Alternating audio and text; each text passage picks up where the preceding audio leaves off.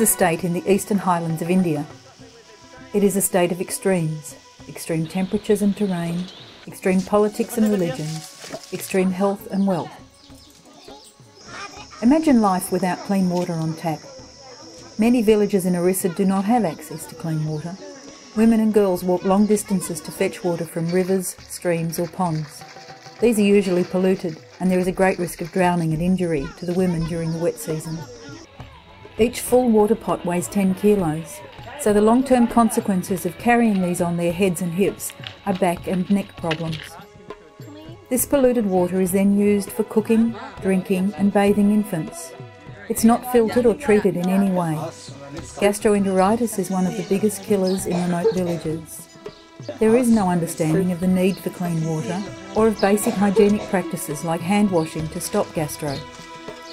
Irrigation of fields is limited by the amount of water that can be carried or diverted to a field. Jacob's Well is taking clean water into the remote villages where there is no water and no hope. Villages are transformed by clean water provided by either a bore well or water filtration plan and by the hygiene education given to all villages by our team. No longer do women and girls spend hours each day collecting water from the river, freeing them to work in the fields or the forests gathering products to sell at weekly markets. No longer do families have to drink muddy, polluted water. There is a reliable supply of clean, fresh drinking water on tap just outside the door. No longer do families have to suffer from gastroenteritis because they've learned that by simply washing their hands, there is a dramatic reduction in gastro. There is water for home vegetable gardens, water to bathe children, water for drinking and cooking, clean, fresh water that is essential to life.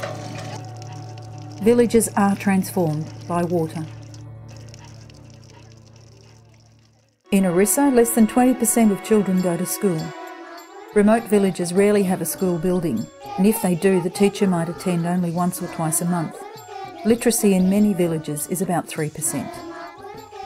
UNESCO defines literacy as, and I quote, the ability to identify, understand, interpret, create, communicate, compute, and use printed and written materials associated with varying contexts. Literacy involves a continuum of learning in enabling individuals to achieve their goals, to develop their knowledge and potential, and to participate fully in their community and wider society." Unquote. Being illiterate means you can't understand government documents or medicine labels, and, lacking comprehension, you blindly follow what you're told. Being illiterate also means you're innumerate. Many can count to 10, but struggle to deal with middlemen buying crops or forest products. They have no understanding of the value of their products and are cheated and abused by unscrupulous traders. Village schools only teach to 5th class, but most children don't even make it that far. They drop out or are taken out by their parents by 3rd class, and they're just the ones who get to go to school at all. Most families in remote villages don't have the money to buy notebooks and pencils that their children require for school. A 6-year-old can work minding goats and cows, or look after a younger sibling, enabling mum to work in the fields or forest. Parents see no need for education when they're struggling to find food for tomorrow. Jacob's Well is taking education into the remote villages where there is no education and no hope. In some villages where there are no schools, we have engaged tutors to provide basic literacy and numeracy skills to the children and adults. This extends to neighbouring villages. Our tutors are trained by senior educators to teach according to the state curriculum, and they attend monthly skills development seminars. Rejoice Centre offers studies such as agriculture, horticulture, animal husbandry, poultry and fish farming, art, dance, music, pottery, tailoring and computing, as well as the general school curriculum. Many children at Rejoice are winning prizes in the district school competitions. Children who would never have gone to school at all if they had not come to Rejoice. Our aim is to provide scholarships for these children to go on to college and university or apprenticeships so that they are equipped to break the poverty cycle and become leaders in their communities. Lives are empowered by education. Imagine life without any hope for tomorrow. 43% of India's poorest people live in Orissa. Many of these are tribal people living in the hill country who often have to travel through thick forest and cross rivers to reach their nearest small town. Most don't own land, and those that do might only own 1/100th of an acre. Many rely on collecting non-timber forest products to take them to weekly market for their livelihood. Jacobs Well is implementing sustainable initiatives in remote villages where there are no resources and no hope. We aim to assist the villagers by teaching them new agricultural skills, new crafts and water management techniques, introducing more profitable crops to sell, and establishing a direct connection with the market to avoid middlemen.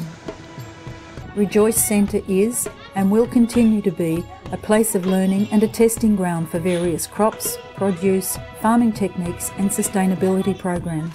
Currently a variety of medicinal plants and fruit trees are being grown to establish which of these will be the most viable for village use. We're also researching different types of poultry and fish. Fish such as tilapia, chickens, ducks, quail and turkeys are being farmed for sale and consumption, some for eggs, some for meat, some for both. Cows, goats and sheep provide milk and income in villages. We undertake training from livestock inspectors and vets to assist in improving outcomes for village people. The children at Rejoice are learning these skills and will have the knowledge and ability to transform their communities and other remote villages in the state and beyond. Providing help, support and start-up loans empowers the desperately poor to fight poverty. Chicken and goat farming, seeds and tools for a market garden, or a sewing machine and material are just some of the seed businesses that can provide an income. Sustainability liberates communities from poverty. Imagine life without healthcare. The infant mortality rate in Orissa is one of the highest in India. 1 in 5 children will die before their first birthday, many more before they turn 10. Malaria, gastroenteritis, polio, TB and malnutrition are all killers. Women frequently die from the complications of childbirth. Many do not have access to basic healthcare and medicines. By the time they realise how sick a person is and make the trip for help, it's often too late for treatment. Most don't have regular income, so they're unable to purchase medicines prescribed and are illiterate, so they don't understand the instructions given.